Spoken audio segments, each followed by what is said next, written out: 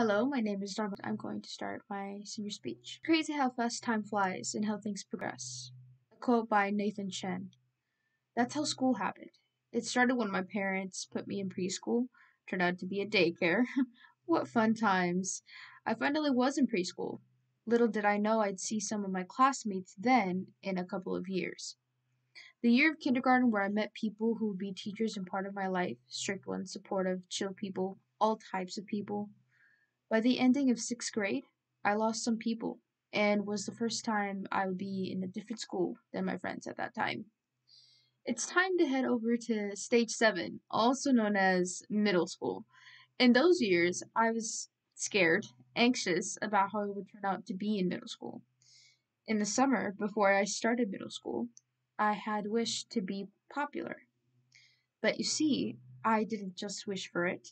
I manifested it into my life, one of the first of many to come.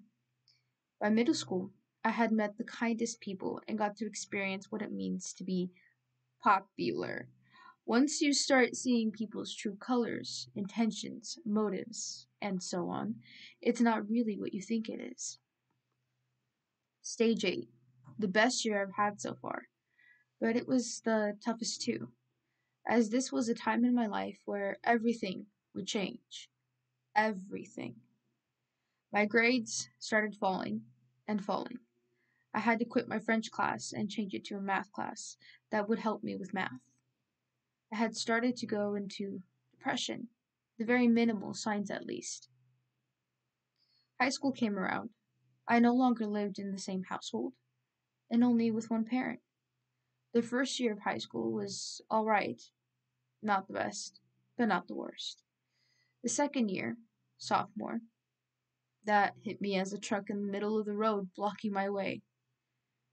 That was a year where it was the toughest, emotionally, mentally, socially, and physically. I met some people and lost a great portion of those I knew. It was a year I had realized that I had been in depression for 2 years. And as hard as this might be to say, I had done self-harm. But aside from that, it made me stronger as a person, human, teammate, friend, etc. In the summer of that school year, I moved to a healthier household and started to find myself again. Finally, had felt like I could breathe in fresh air, care, support, and love. I know it sounds cheesy, but it's true. By my junior year, I started to work on self-care when quarantine happened in 2020. And now taking care of my grades, future goals, etc. I even started my own art business on April 11th, 2021. One of my childhood dreams. I am now in senior year and can officially say I've never felt more ready to graduate and head out into the world as an adult. No matter how tough things may feel, there's always something good waiting around a corner. A quote by Karen Selmanson. It all starts with one's mentality that changes your reality.